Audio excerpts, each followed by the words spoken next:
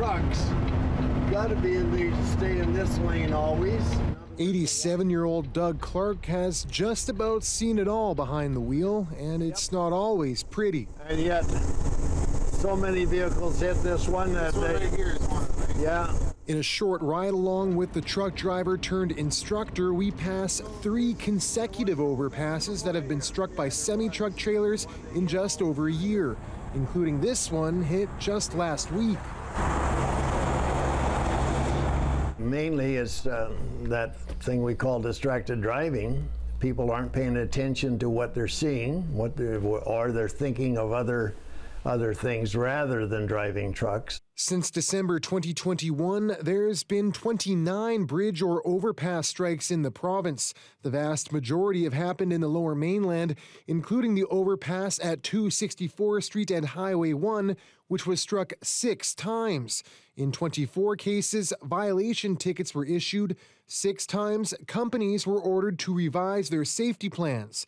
In 5 cases, the carriers were suspended. None have resulted in criminal charges or arrests. Just last month in North Vancouver, an unpermitted driver for Whistler 99 Courier and Freightways struck this overpass and fled. The company was suspended for a week and issued a $3,500 fine. But it disappoints me, yes. It takes Doug Clark about a second to assess what went wrong. The beginning of that was he should have measured how high that is. Clark calls it a lapse in the basic fundamentals of truck driving. So the planning has to be how high is the load. That's number one.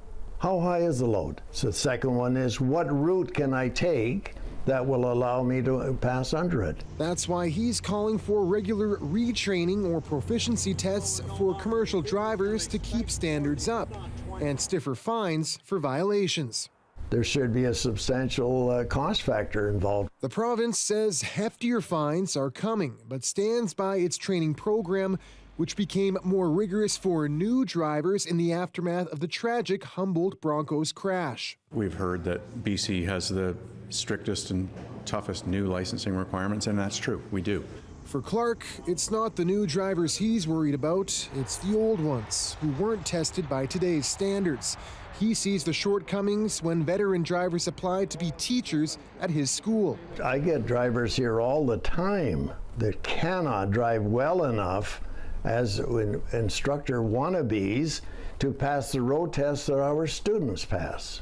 Bad habits that can lead to worse outcomes on BC's busiest roads. Jon Hernandez, CBC News, Langley.